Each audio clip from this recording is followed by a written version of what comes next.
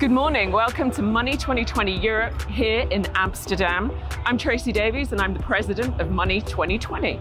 And I'm Scarlett Sieber, the Chief Strategy and Growth Officer here at Money 2020. Over the next 3 days, we will welcome 8,000 plus people from countries all over the world, 90 plus, Tracy. Wow. It's going to be a jam-packed 3 days of a lot of people doing business, having fun, and learning a lot.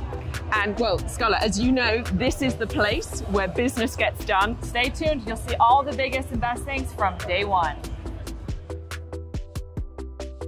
As the European edition of Money 2020 kicked off in Amsterdam, the question of what's now and next for money was undoubtedly front of mind.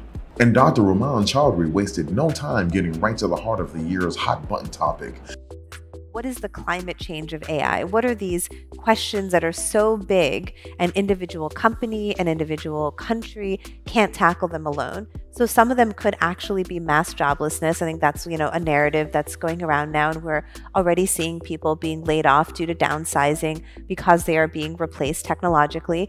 Next, activist and entrepreneur Lily Cole took to the stage to explain why she believes money has the power to really transform the world. It's interesting here to be in a conference about money, because I look in my book and some of my work at the intersection of money with this issue. To my mind, money is the most universal, powerful language we have today. It is in every single moment influencing our social fabric, our environmental reality, for better or for worse. Around the RAI, things were also in full swing, with everything from open banking in the corporate sphere to ways you can harness exposure to grow careers under the microscope. Something that Waze founder Yuri Levine touched on when he talked about the best ways to grow a startup. Most of the value was created later, and the reason is very simple. The first decade, it's a journey of figuring out product market fit, and then once you do that, you go to another journey of figuring out your business model, and once you do that, you go to another journey of figuring out growth strategy or going global, and then you are 10 years old and you're ready to take off. And as the afternoon's content continued, day one's big moment came when HSBC CEO Ian Stewart lifted the lid on the remarkable move by the UK institution to rescue Silicon Valley Bank's UK operations. I can assure you, SVB is a very good bank in the UK. We did our due diligence.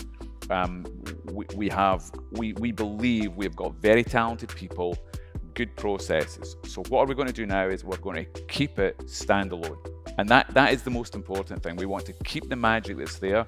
We want to sustain that.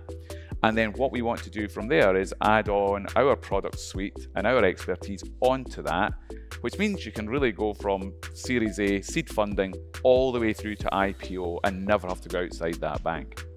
Across the day, our state-of-the-art AI-powered MoneyBot was on hand to entertain the crowds with games, pitching, and even host the evening's first networking event. Wow, well, that was an amazing day. So much content, so many amazing highlights, business happening all over the place. Stay tuned for day two, it's going to be just as epic. See you tomorrow.